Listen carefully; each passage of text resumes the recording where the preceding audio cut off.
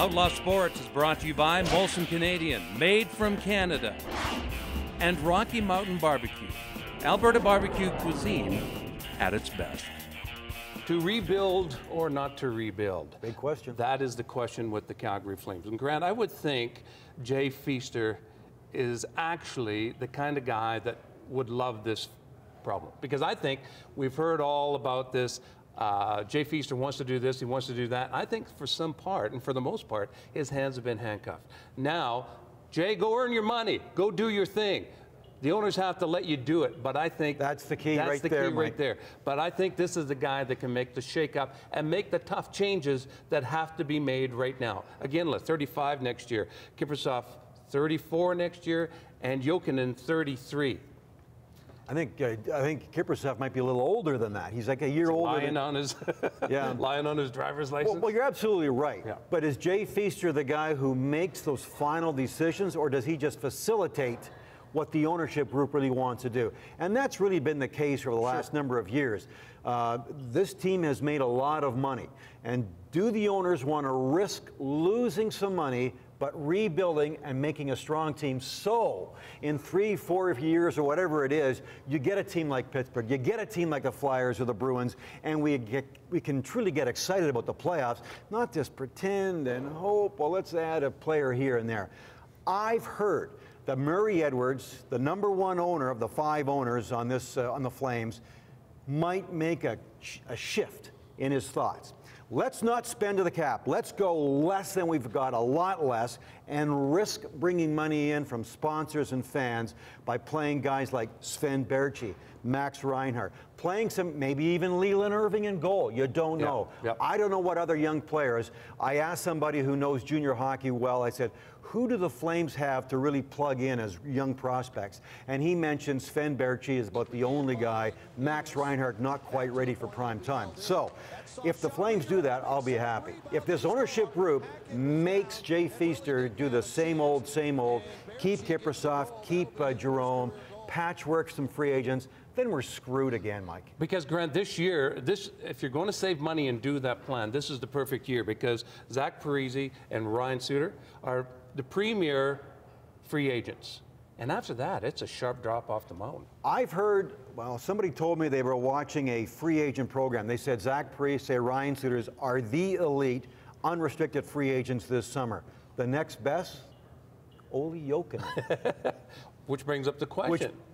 Which proves that there's not many good free agents out there. So, you can talk about the Flames rebuilding, Mike. The trouble is, what are you going to do? You don't have a lot of prospects to bring in. There aren't a lot of free agents, or can you even attract good free agents? What do you do if you're the Flames? Maybe you just sign what you have because that's all you've got to do.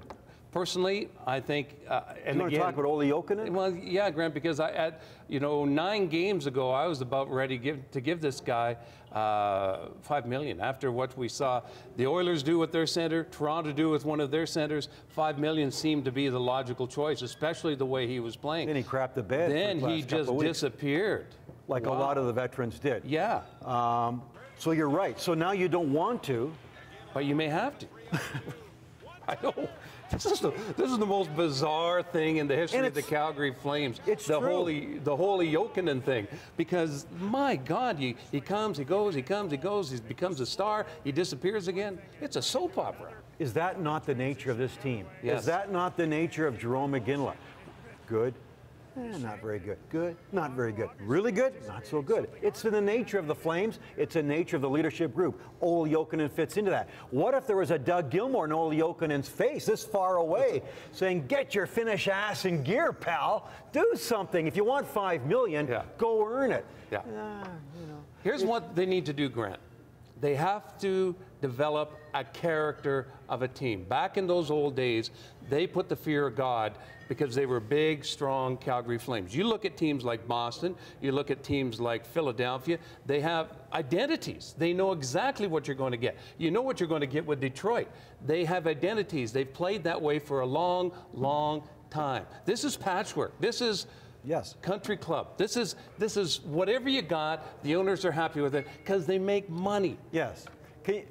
You've been following the Flames. Have been in Calgary since the early '80s. So you know, you've seen this team, Mike. Sure. When have you ever seen this team plan to build 2, 3, 4 years? Or you did? Have you've never seen it? Well, the only thing I can say about that, Grant, is when Cliff Fletcher was here and the Oilers were so good, he had to start planning to make them competitive, and that's what he did. He did. Yeah. So he did the right thing at the right time. And he had a pretty good team. He got free agents out of the States like nobody did when he got Colin Patterson, Jamie McCowan, and guys like that, Joe Lotto. But they've never drafted well, Grant. They've never drafted well. So they've never thought for the future. I think, and then in the early 90s, they were just losing Otto and McInnes and Suter, Neuendijk. They were they just got to patch these guys together. Then in the mid to late 90s, they were just hanging on. They were losing all these guys. And I think Al Coates, the GM, through his director of player personnel, Nick Polano, they drafted Daniel Tkachuk and Rico Fata. And I remember having dinner with Nick Polano. He says, Grant, I put my career on the line. These two guys will be the leaders for many years to come for the Flames. Daniel Tkachuk will be the captain of this team. As you know what happened. He didn't. They didn't. Polano was fired. Coates' game plan was nowhere. They've always been scrambling. Then Iginla was the leader, and they've just been trying to find guys to fit in there. Never, ever, ever building. Never bad enough to get really good prospects, just kind of middle of the road. They've always been like that. It's time to change that now. I don't want to sound like a politician. It's time to change. You go to the voters. You know, you can take that to the bank. But in a way, that's what they got to do. They got to look at their season ticket base, those rich guys who just sign $100,000 checks for box seats or whatever you want to call it, for 4 seats, and just kind of give them away to clients. Stop doing that. Let's change our philosophy. Let's build and get a good team so we can compete and be like the Rangers and the Penguins. Hey, we'll take a short break and come back and talk about this more just as we go to break. Reminds me of Ian McKenzie, the old Flame scout. One time they drafted Denny Sear. And I believe he was the first ever, wasn't he? Yes, and he wanted Brent Sutter. And he goes, good point. Are you kidding me? They went with that French guy instead of Brent Sutter? I want Brent Sutter. Good point. Yeah.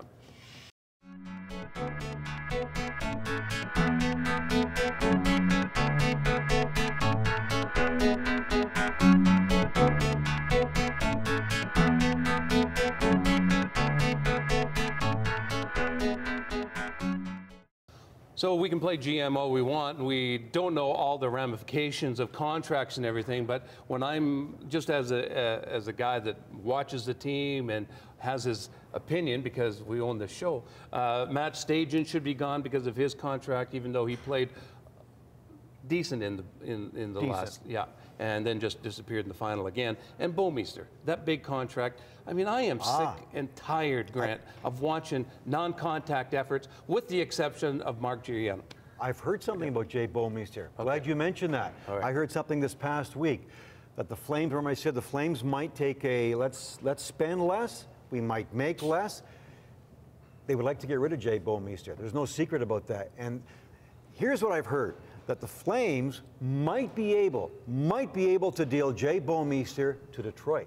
Yes. Detroit is waiting to see what Nick Lidstrom, arguably the best defenseman in the league, or at least he has that old man's credibility. I think you might say Shea Weber and Ryan Suter are, but you know what I mean. Sure. He's still good, but he still has that aura about him. If he retires, I heard the Wings are going to make a strong effort to get Ryan Suter. Free agent, number 2, the top free agent available. Next is Zach Parise from Nashville. If they don't get him, there is word that they might go after Jay Bouwmeester, that they'll make a trade with the Flames, that they'll take the $6.6 million contract away from the Flames. That would be huge if the Flames could do that. It'd be interesting, Grant. Maybe the Flame ownership should just go sit down with Detroit and some of these other teams saying, hey, we can make money, but we don't know how to put a winning team on the ice. And it's a good combination. Don't forget, Detroit was the laughing stock of the NHL for a lot of years before they got good. All these teams, the Bruins went through a bad time. It'll be interesting to see what's going to happen with Montreal. I mean, is Montreal as bad as they are, Or was it just bad leadership, bad management? You look at Ottawa. What the hell happened there that they got into the playoffs one year? Because not rebuilding and going with the youth movement doesn't guarantee you great teams. They've watched a lot of crappy hockey up in Edmonton. Sure, those great 20, 21-year-olds were fun to watch, but that's not putting any more W's on the board. And right now, the Flames and the Oilers, I would think there's more potential with the Oilers than the Flames, but they're still not guaranteed to make the playoffs next year either. I think Ottawa is a great, comeback season award winner in the NHL right now. We were all writing them off. We thought they're in disarray. Fired GM Brian Murray. And to me, the Flames are in a similar boat right now. I don't see any hope for the Flames right now. I can't see it, but I agree with you. Detroit seems to have the management skills of putting a good team together and have. Where probably you put the Flames in that market, they'd probably die right now. So the Flames have never been a strong management group since Cliff Fletcher left, right? Yep, that's Cliff right. Fletcher was a one-man operator. Well, no, I shouldn't say one man. He had Al Coates and he had Al McNeil helping him out. They've never been able to recapture that good management hockey team. You're absolutely right. And I think Al Coates tried.